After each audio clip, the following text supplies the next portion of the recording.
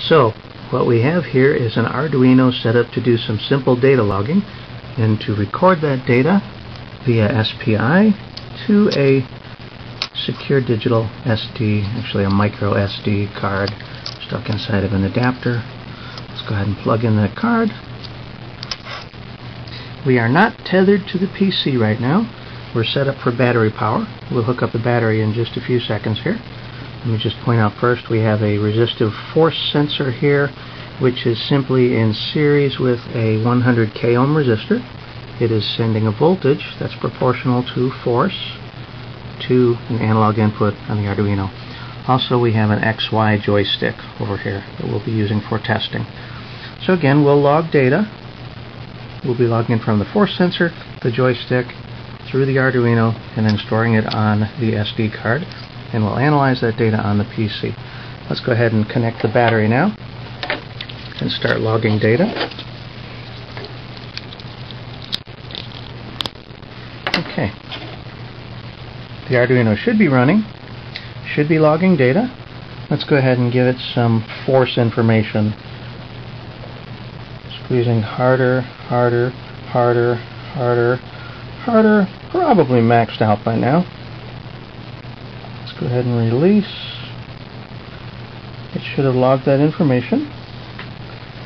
Let's go ahead and move the joystick. 1001, 1002, 1003, 1004, 1005.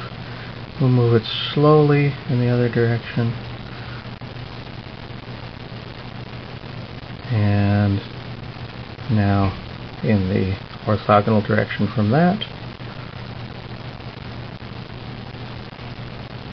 And then back again. And then we return to center.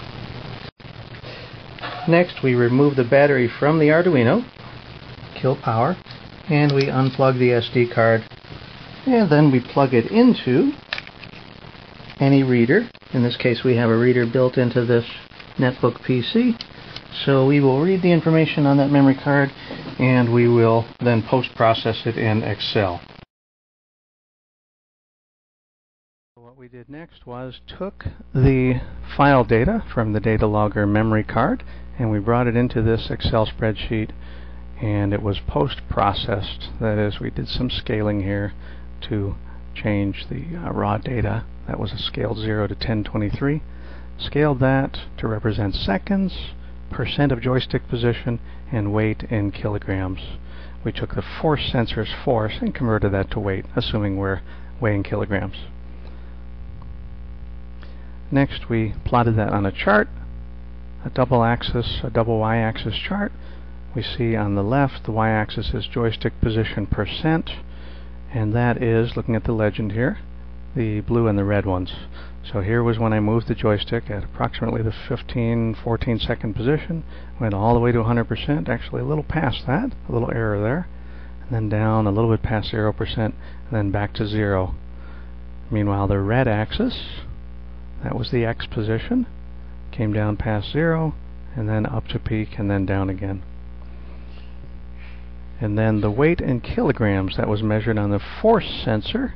We're looking at, again, the right-hand axis, weight in kilograms, went from 0 up to 20 kilograms, down to 0 again. And that stayed pretty steady there. And again, this was versus time.